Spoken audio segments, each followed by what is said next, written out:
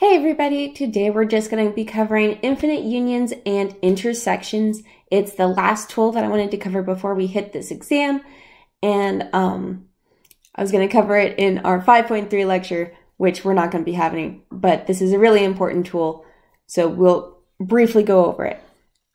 Big idea is basically we're going to take a lot of unions or a lot of intersections, and it might be arbitrarily many, and so how do we deal with that? For example 1, let's look at this first union. It helps, in my opinion, to go ahead and write out a few of these terms.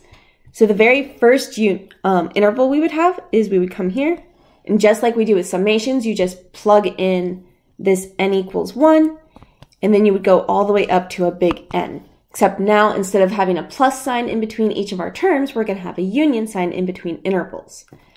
So for instance, that would be like -1 to 1, unioned with, and the next term would be n equals 2. So -2 to 2, unioned with -3 to 3. And then that would continue all the way up to the nth interval, so -n to positive n, big N's. There we go. So then in order to do a union, remember that's going to include everything that is in all of our intervals. Notice that they were like getting larger and larger and larger. So we started with the interval -1 to 1, but -1 to 1 is a subset of -2 to 2. Which is a subset of -3 to 3, and I'm sure that you can understand that everything that's happening in here is going to be a subset of -n to n. So let's point out this guy here is the smallest, and this guy here is the largest. Indeed, he contains all previous intervals. And so when we union all these intervals together, really we're just going to end up with this guy because we have everything from before. So like the union between just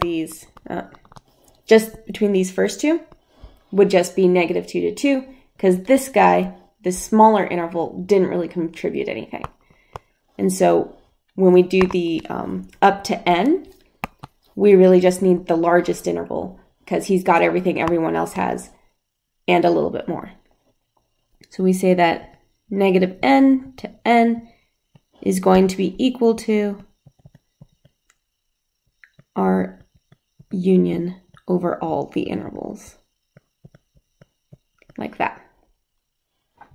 So what if, summations can go out to infinity. They don't necessarily have to stop at some number. So what if our unions went out to infinity? What would happen?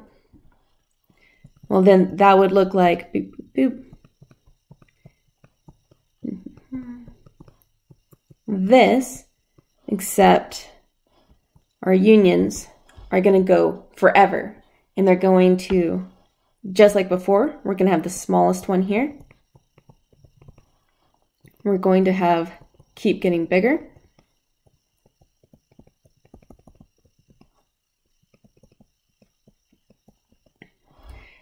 And so we're going to use the idea of like a limit to figure out what this is going to translate to. So we've got the limit as n is going to go to infinity of, like, we want to figure out like what's happening to the right bound of our interval. That's just an n, so that's why I plugged that in here. I'm like, well, that just goes to infinity itself. So the limit of what's happening to our like interval behavior is going to look like -infinity to infinity. And what I'm not going to do is I'm not going to put these square brackets on because we don't put square brackets on to infinities. And so it actually is going to turn into open brackets. So then we could say that our infinite union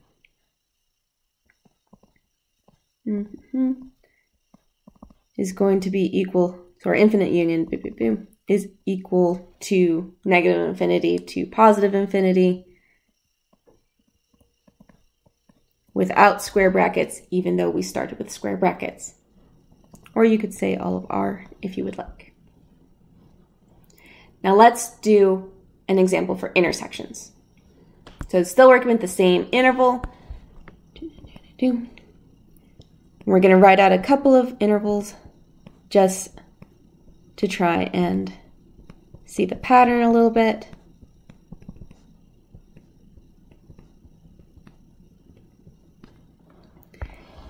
Just as before, I'm going to point out that this guy is the smallest. This guy is the largest. But now the opposite of what before. So union was like, we want everything that is ever covered. Intersection only wants to know what do these guys have in common. So again, it is still useful to notice that -1 to 1 is going to be a subset of -2 to 2, but for a completely different reason. That means -1 to 1 is included in here, and so their intersection is going to be the smallest interval, because we don't care about all the new terms that are getting added in all these additional intervals. We want to know what they all have in common, and that will be the smallest one. So let's go ahead and let's see, note that. Let's see. Contained in all bigger intervals.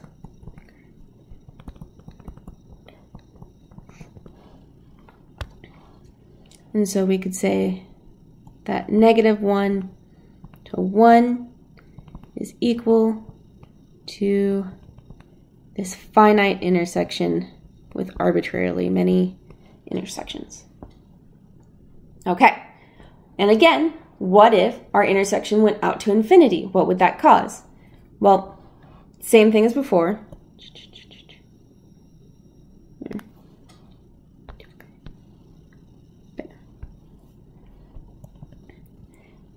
But now it's going to go forever. And it's going to keep getting bigger. But still, we only want to know what do they all have in common. Getting bigger is adding new elements, but we don't care about those elements because we only care about the fact that -1 to 1 is going to be contained in all the bigger intervals, because that's what everybody is going to have in common. So he is still contained. So I'm going to copy down this as well. Still contained in all the bigger intervals. And so we can say that our -1 to 1 interval is going to be equal to our intersection that is infinite. There we go. All right, and really that's basically all there is to it. But let's do one more example just for good measure. This time I'm going to do like 0 to 1 over n. So only one of our n's is moving this time, which makes it a little bit easier. Let's go ahead and write out a few terms. Let's do this. So both of these are going to be infinite unions and intersections.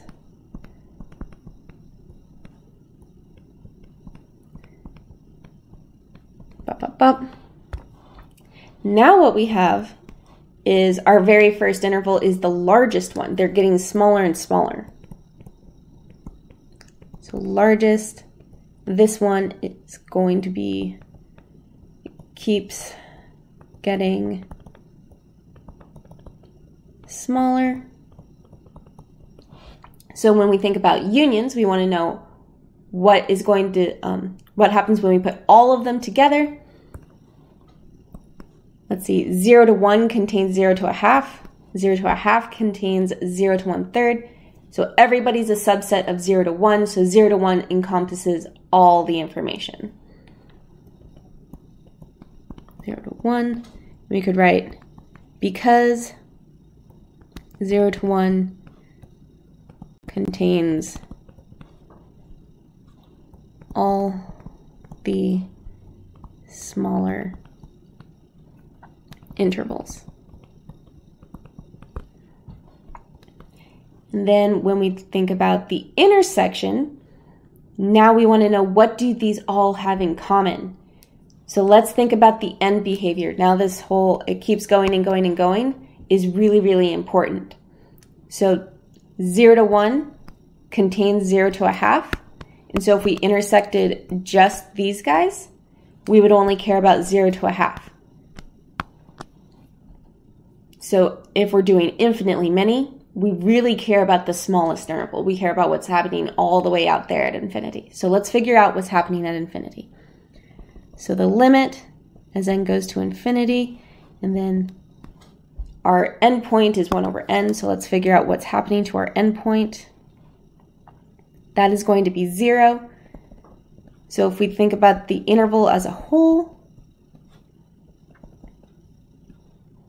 that is going to be like 0, 0, or we don't write this though. This is bad notation.